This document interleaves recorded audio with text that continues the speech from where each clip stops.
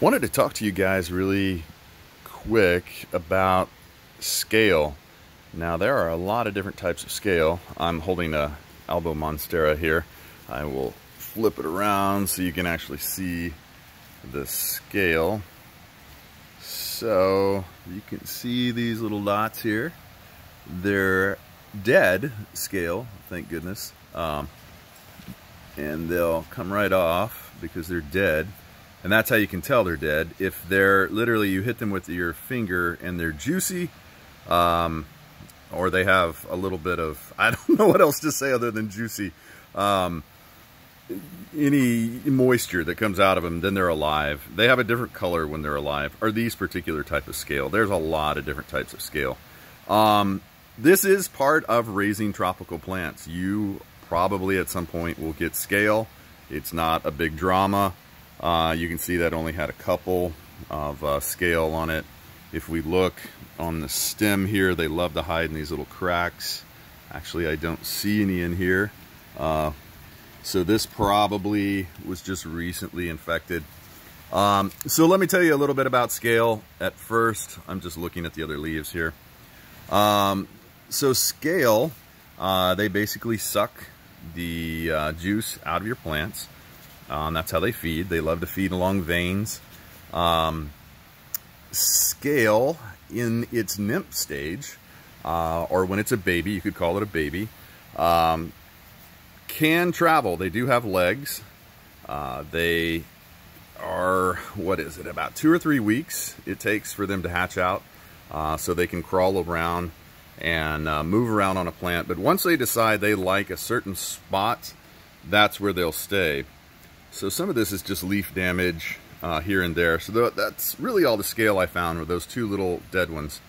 So you don't want scale, obviously, and they'll multiply in numbers. And ants, especially in California here, we have little black ants that love to farm scale. They will move them all around because they secrete this type of sugar from them.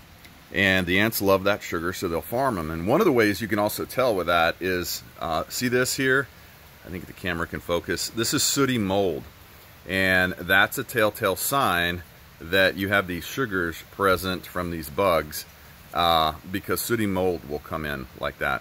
So one of the things we do for sooty mold is I add a tiny bit of oregano into my spray. You can also use thyme oil. It can be really strong though.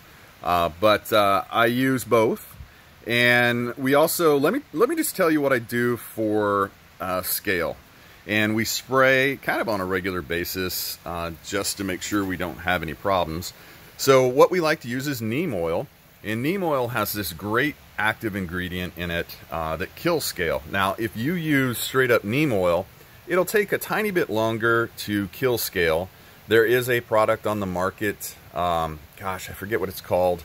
In it's a concentrated solution of the bioagent that is in neem. You don't need to get that fancy. Neem oil will do the job.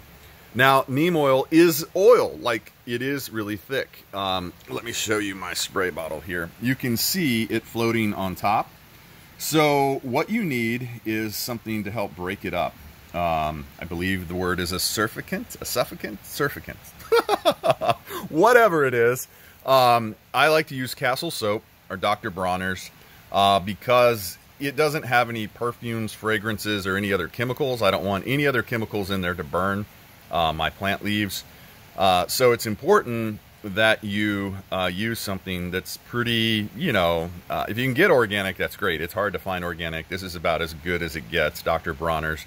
The other thing you can use is Safer soap.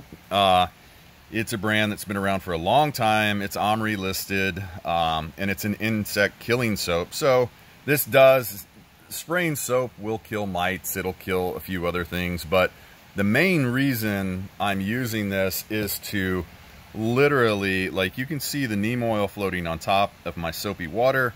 And let me take this rag off of here. Once I shake it up like this, see how it's blended now? And that's what the soap does. Now, I don't have any particular fancy recipe. Generally, we use 6 teaspoons of neem oil And how much soap? About a teaspoon of soap.